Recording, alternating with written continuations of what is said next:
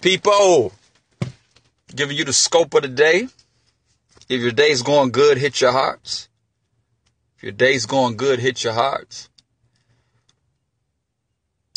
I'm going to make this quick because I got to go to another meeting. I thought about something. It's December and the new year is about to begin.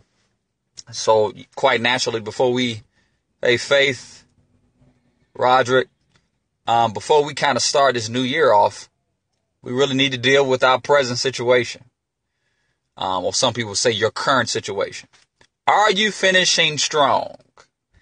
What do you got to accomplish? I'm curious, you all that's listening, what do you need to finish before this year is out? What has to get taken place? What has to be done before the new year comes out? I'm going to be honest. I was talking to my good friend yesterday, I believe.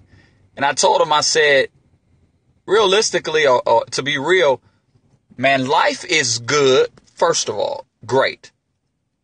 Now to go more in depth, there's parts of my life, man, I am seeing God really blow my mind. Like he is giving me the desires of my heart. Like out of nowhere, doors are opening for this next year. 2016 is going to be crazy for me. On the flip side, at the same time I see doors opening, I see sunlight, I see direction and clarity. There's some things in my life or some portions that are foggy than a mug. I mean, it's like, it's foggy. Like I can't see it. I don't even see flashlight moments.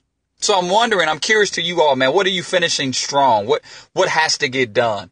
Or what are you working on? Or are you even, or, you know, do you even think about finishing strong? Or are you like, you know, next year is about to happen? I'm about to get off. But I just wanted to say that it's a part of me, I'm excited, and the other part of me is scared in the mud because I don't got clarity. So, just wanted to hit that to you all. I'm on Periscope. Yeah, holla at people. So, I see yes. So, hit your hearts if you're finishing strong. Hit your hearts if you're like me. Part is just, it's clear. You got clarity on some things. And there's some things you don't know what the heck is about to happen. And I want to suggest and want to say it's okay. Which hence faith. Which is the reason why we need it. So it's okay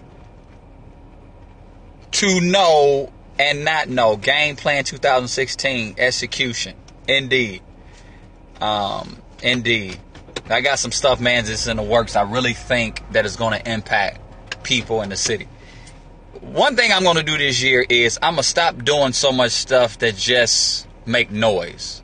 And I want to do stuff that makes impact. That means if there's less stuff I need to do, that's cool. But the stuff I do touch my hands with, and I'm going to be very particular with it, I'm going to make sure my fingerprints is on it. So busyness don't necessarily mean you productive. You know, I be at my job busy, and sometimes I look up like I am not productive. I ain't got nothing done. It just feels like that. So this is the season where we need to make stuff count. We need to stop wasting time. And if you didn't know it, I'm making plans for 2016, and I'm already looking and saying my year's already done. Like 2016 is already done for me. It's a few dates open. I'm already in 2017. That's how quick things happen. So you might as well live right. 3806. You might as well live right because it's going to happen real fast. So, you know, just wanted to say finish strong because I know, Paul.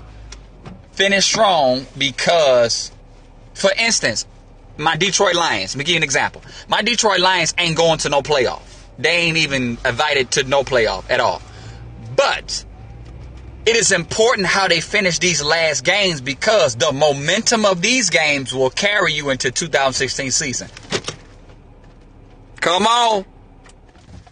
So even though you ain't going to playoffs, even though there's some defeat, even though there's some things you've already locked off, Man, these last games count big time because it's momentum for your next season. Next thing I want to say, and I'm out, seed and harvest time.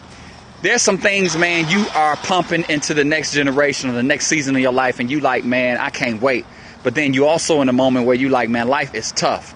May I suggest that it's always seed and harvest time. There's some things you did that you just reaping the harvest for. Sorry, that's what it is. But keep pumping good seed because your harvest is coming. I love you all. I'm out. Just wanted to hit that good nugget real quick. I hope it blessed you. I'm about to eat because later on I got to go to the dentist. And all right, I'm out. Peace.